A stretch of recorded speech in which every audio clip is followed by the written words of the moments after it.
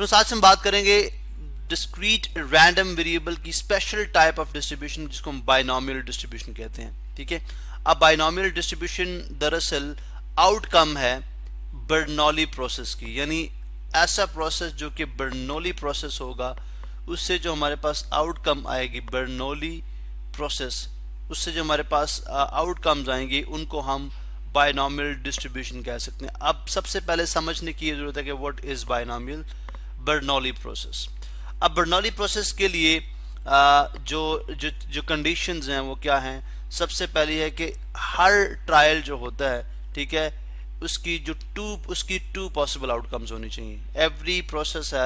Every trial has each trial has to possible outcomes. ठीक है, for example it could be head, it could be tell, it could be मतलब head और tell हो सकता है, किसी क्वेश्चन का आंसर यस और नो हो सकता है।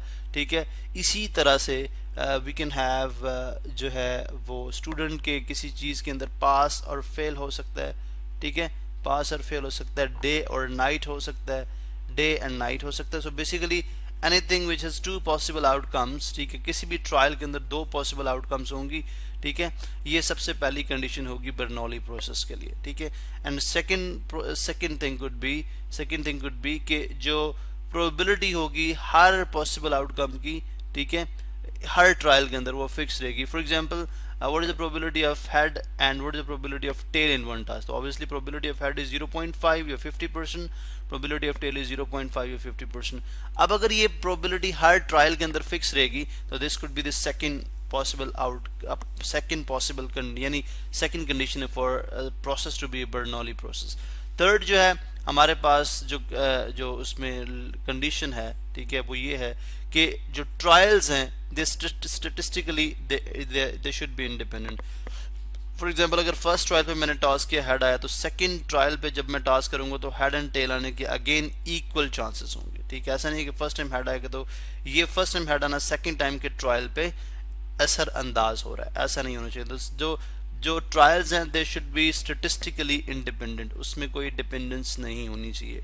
अगर कोई प्रोसेस ये तीनों कंडीशंस को होल्ड करता है तो वो बर्नौली प्रोसेस कहलाएगा। ठीक है, अब बर्नौली प्रोसेस से जो हमारे पास कंडीशंस आती हैं, ठीक है, वो बेसिकली बाइनोमियल डिस्ट्रीब्यूशन, यानी जो आउटकम्स आएंगी उनको हम बाइनोमियल डिस्ट्रीब्यूशन का नाम देंगे। ठीक है, अब ये बाइनोमियल डिस्ट्रीब्यूशन मैनेजर्स के लिए, ठीक है, मैनेजर्स के लिए, टीचर्स के लिए, ठीक है, टीचर्स के लिए, for teachers, for managers, this is very important. ठीक है, जैसे it could be, other example could be win और लूज, आप या मैच जीतेंगे या हारेंगे। ठीक है, but there is no concept of draw in this case, it could be either win और लूज। ठीक है, ये भी एक बर्नौली प्रोसेस हो जाएगा। अब क्वेश्चन ये कि बर्नौली प्रोसेसेस कौन से नहीं होंगे। ठीक है, which are those processes which are not Bernoulli process? For example, expected life of a lamp, ठीक है, expected life of Philips bulb, चलो यूं कर लें, expected life of Philips bulb। सबसे पहली बात है कि this is going to be a continuous random variable। ये क्या हो जाएगा, continuous random variable हो जाएगा। अगर ये continuous random variable है तो हम इसको बर्नौली प्रोसेस में शामिल नहीं करेंगे।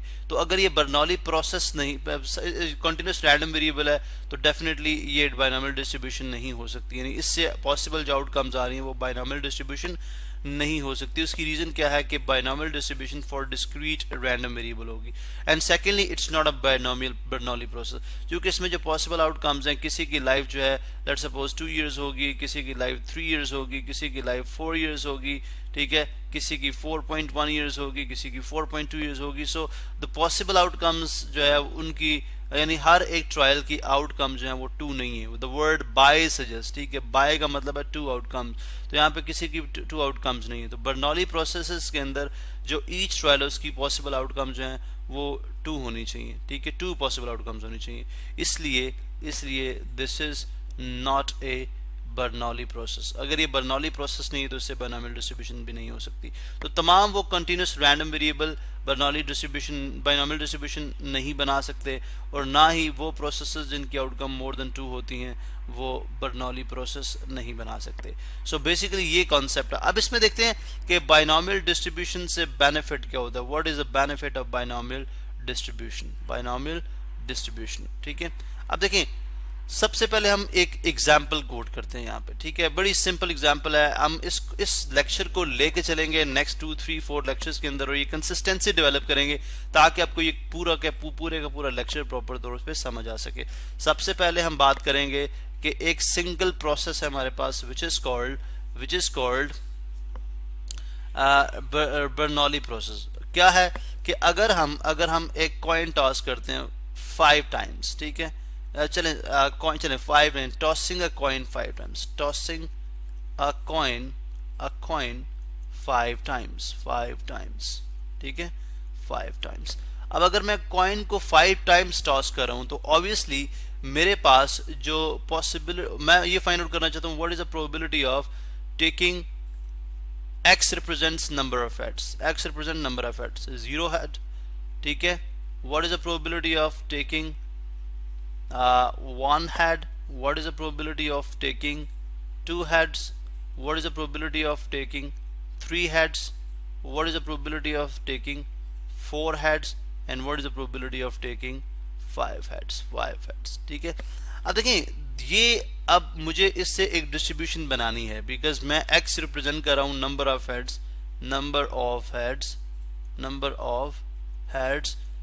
इन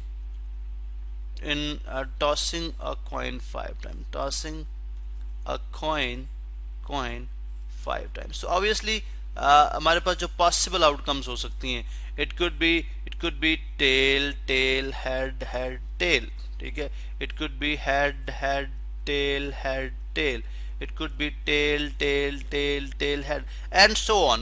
कितनी पॉसिबल आउटकम्स होंगी? सबसे पहली बात है कि हमें ये देखना चाहिए कि what are the possible number of outcomes, ठीक है, पॉसिबल नंबर ऑफ आउटकम्स जिसको आप सैंपल स्पेस कहते हैं, पॉसिबल नंबर ऑफ आउटकम्स वो कितनी है उस पर सबसे पहले हम बात करते हैं। The possible number of outcomes are कितनी होंगी?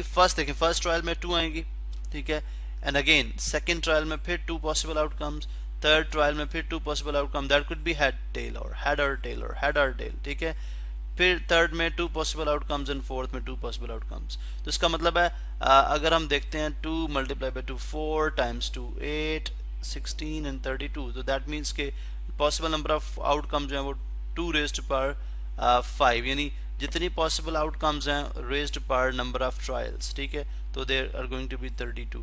सो अब इस नंबर यानी 32 से हमें ये बेनिफिट हो गया कि अब हम अगर एक मतलब खुद से अगर बनाना चाह रहे हैं पॉसिबल आउटकम्स तो हम बना सकते हैं, लेकिन इसमें हम कॉम्बिनेशंस यानी कॉम्बिनेशंस हमने पढ़ रखे हैं कि what are the possible ways we can arrange numbers in, ठीक है, what are the possible ways we can arrange alphabets in, हम कितने possible ways से इन alphabets को arrange कर सकते हैं, ठीक है, these are called combination। अब combinations के थ्रू हम जो है वो चीज़ फाइंड आउट कर सकते हैं। So first thing is what is the probability of taking on x equal 0, no heads, ठीक है, कोई भी head ना आए।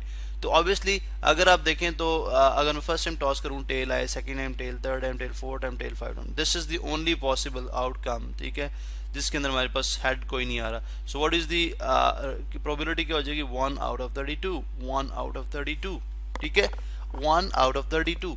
अब हम इसको देखते हैं कि अगर मैं इसको मूव कराता हूँ नेक्स्ट, अगर मैं इसको इसको मैं अगर प्रूव करना चाहूँ थ्रू कॉम्बिनेशन, तो कॉम्बिनेशंस के थ्रू कैसे है कि मैं यूं लिख सकता हूँ कि 5 choose 0 बिकॉज पॉसिबल आउटकम्स क्या है? 0 head, 5 time 5 number of trials और 0 हमारे पास जो डिजायर्ड आउटकम है। तो 5 choose 0 mean no heads divided by out of total 32। सो मुझे ये प्रूव करना है कि 5 choose 0 is basically equal to 1। और अगर आप इसको प्रूव करना चाह रहे हैं, सॉरी इस तरह लेन लिखेंगे, यूं लिखेंगे, ठीक है, 5 choose 0 इक्वल्स 1 होता है। कैसे? बिकॉज इसको हम ओपन करते हैं, आप कॉम्बिनेशंस को, अगर आपको ये जहां से प्रॉब्लम हो रही है तो आप कॉम्बिनेशंस पे जाके पहले कॉम्बिनेशंस का लेक्चर देखेंगे एंड ऑब्वियसली आपको ये चीज बिल्कुल क्लियर हो जाएगी। सो 5 factorial over 0 factorial times 5 minus 0 factorial, ठीक है। अब 5 फैक्टोरियल, फैक्टोरियल का मतलब 5 time 4 time 3 time 2 time 1, but हमें जरूरत नहीं है because but by definition 0 factorial 1 के इक्वल होता है। तो इसका मतलब है ये 5 factorial, 5 minus 0 is again 5 factorial, तो 5 फैक्टोरियल 5 से कैंसिल आउट होगा, this is going to be 1, so that means this is equal to 1 over 2, 32 probability आ जाती है अगर हमारे पास if we get 0 heads in 5 trials. हम इसको मूव ऑन करते हैं फॉर नेक्स्ट x इक्वल्स 1 के लिए। हम इसको कंटिन्यू करते हैं बल्कि next video, because we are running short of time, हम इसको नेक्स्ट वीडियो में कंटिन्यू करते हैं।